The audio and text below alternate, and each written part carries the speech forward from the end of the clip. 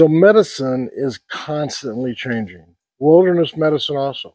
So we're going to address some changes that have occurred over the last 2.5 years since I've started doing this YouTube channel that can directly impact you and help you down the road. One's going to be a little esoteric because we're going to be talking about snake bites. It always brings some attention. First, we're going to talk about changes on ankle sprains or sprains in general. And should you use ice? So last week I had a patient.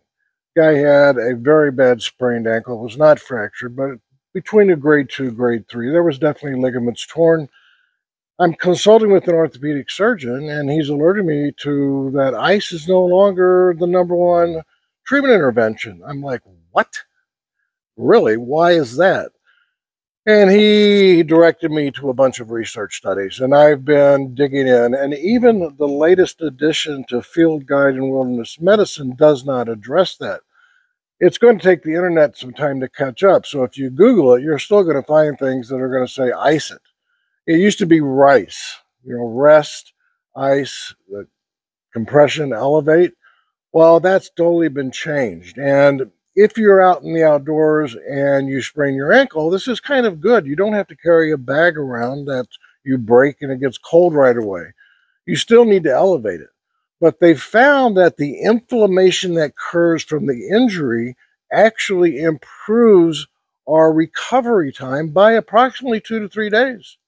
And it's pretty impressive. The body heals well. I mean, I got 90-year-olds that come in and they're very alert. They're on no meds. And it's amazing over time what the body can do. So what are the changes? We're not doing ice anymore for our sprains.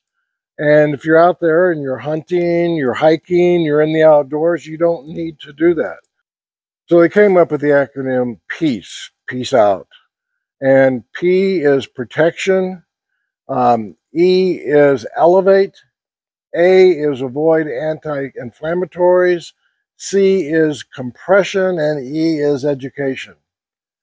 Personally, I think it's a really funky acronym. I mean, clearly you're going to educate and talk to, but what you need to do in the outdoors is you want to protect the sprain, splint it. We've got tons of videos. I'll put those at the end. You want to wrap it and have compression, and you can put wet heat on it. It's not a problem.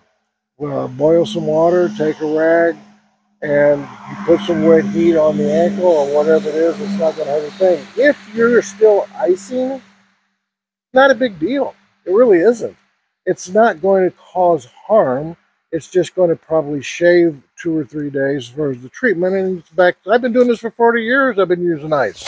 Everybody's done well, but maybe they're going to do a little better now. And I've got these studies here that I'm going to show you. One's from the British Journal, I think, of Medicine. There's another one from the Washington Post. There's another one on the National Institute of Health. They're all saying, ice probably shouldn't go with it. So that's the update on the ice issue and the first aid changes with sprains, strains, and even fractures to some degree. And I wanted to tell you that even in professional football, they're moving away from ice. Watch, pay attention the next time you see a player pull off to the sidelines.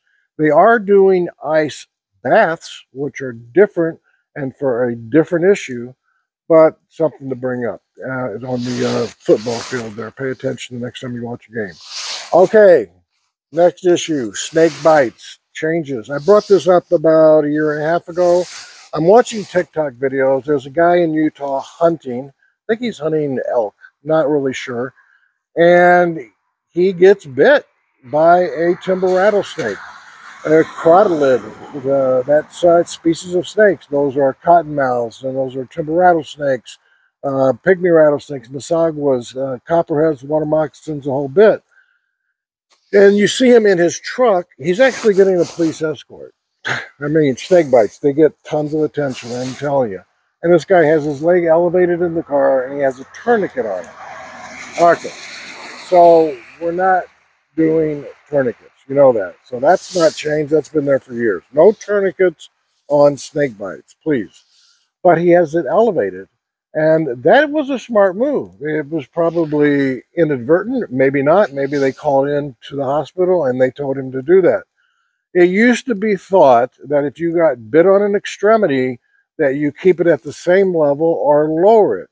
That has been changed. You want to elevate the extremity. The reason why that is because it decreases pain and decreases swelling. It used to be thought that it would disseminate venom and you would get worse quicker. That has been absolutely disproven. Just like if you get stung by a bee, you got to take a credit card and scrape the stinger out, because if you grab it, you'll get more venom in your system. Bunch of crap. So you don't have to do that. So elevate a snake bite. God forbid you get bit. Specifically, we're talking about pit vipers. We're not talking about the coral snake. Those are your end of the year medical updates. Okay, keep your eyes on the horizon, your face to the wind. We'll see you next time.